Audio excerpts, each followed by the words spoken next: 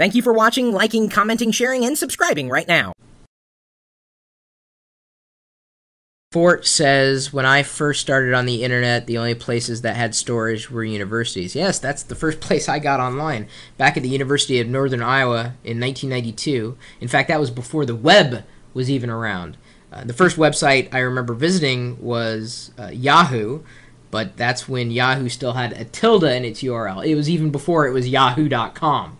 Yeah, I guess I'm that old in internet years. I don't know how internet years translate into human years. Anyway, the question was asked by one of our community members here at live.pirillo.com. Lynn asks, can you please explain about the difference between .com, .net, etc., and what is buying a domain? Well, when we talk about buying a domain or domain names, this is typically synonymous with a website. So, for instance, when I say live.pirillo.com, Pirillo.com is a domain name. I registered the domain Pirillo.com years and years and years and years ago, and now can use it to point people to websites that I may build, or people on my team may build, or anything I happen to point to on Pirillo.com. Now, in terms of buying a domain, I actually purchased Pirillo.com when it was still $70 a year. There was only one registrar. It was Internet. And now, of course, there are plenty of places where you can buy a domain name, including from one of our sponsors, GoDaddy.com. If you use the coupon code Chris1, Chris2, Chris3, or BLAF, and hopefully someone will type them in. Network Solutions for the win. No, not for the win. They were anything but great. Anyway, you're bringing up nightmares from the time that I had to fork up so much money just to buy a simple domain that's lasted me 10 years. I've had lockergnome.com for 10 years. Pirillo.com for not as long. But anyway, that's what buying a domain name is, or what it's all about. GoDaddy coupon code, mention that. Okay, so now the difference between .com, .net, .gov, .edu, .org, the list goes on and on. Let's see here. .com stands for .commercial, and the idea was when they were thinking about these top-level domains, or like .com, .net, .org, etc., they wanted any commercial efforts and ventures to register .com domains. .net was relegated for networks of sorts. .org for organizations, and for the most part, .org is still widely used, especially by nonprofit organizations. .gov for government institutions, .edu for educational institutions. The list kind of goes on. And of course, we've gained more TLDs, or top-level domains, over time, including .tv, Ustream, TV.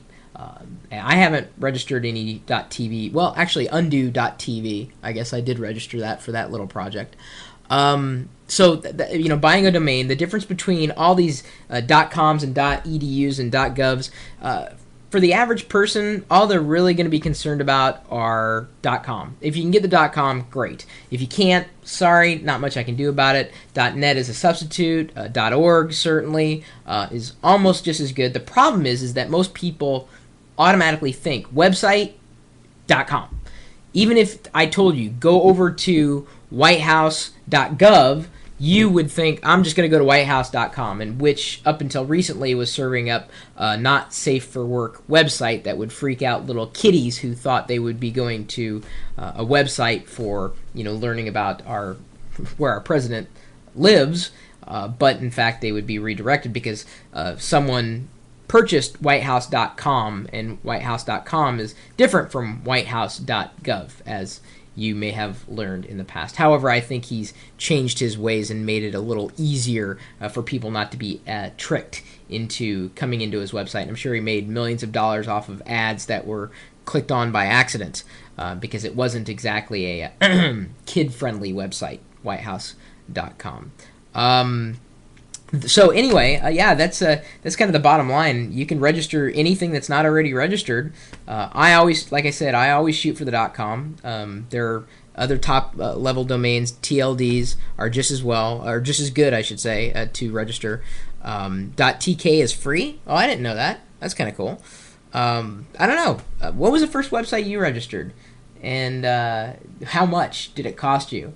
And then I guess no. Here's the bigger question: how many domain names do you own?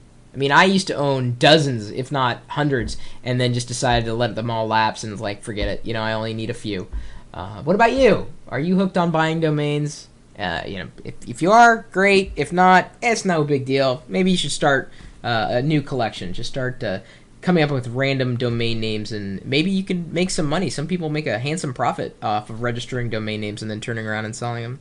Anyway, looking forward to hearing from you. We're always live at live.pirillo.com. That's one of my domains.